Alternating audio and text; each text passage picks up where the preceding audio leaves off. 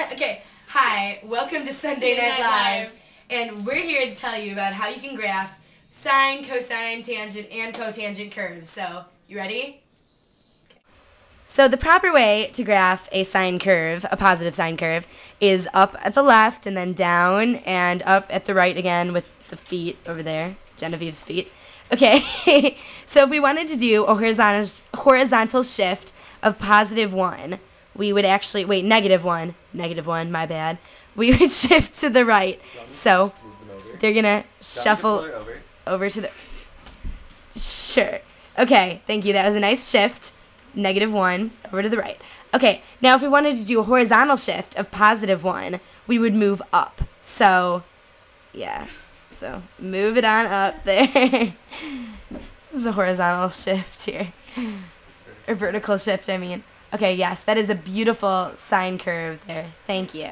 Okay, so to graph a positive cosine curve, it actually goes down and then up again. So it's going to look like this.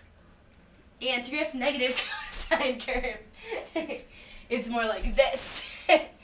And if you want to do a horizontal shift of -1, it's also going to move to the right, which is this way, yeah.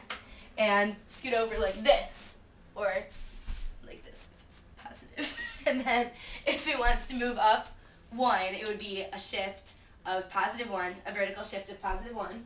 It would move up here, like this. Yeah, okay. Hold on, I'm going to fall over. Okay. This right here is a tangent curve, which is down at the left, up at the right, and it actually extends infinitely upward and downward, which is why we can't see the finishing top or bottom. And yeah, this is a cotangent curve, which is up at the left, down at the right, and also extends infinitely upward and downward, which is why we can't see the top or bottom ending. Okay, so in trying to, she's pouting because I'm making her view in the video. Okay, in trying to figure out the period for a sine, cosine, or cotangent curve, you do 2 pi over the absolute value of b within the equation. But for tangent, it's like the weird, odd, freak one. Like this one. Don't hit on You do regular pi over b instead of 2 pi over b. That's probably going to be in the video. Alright, okay, so that's how you do period. Alright.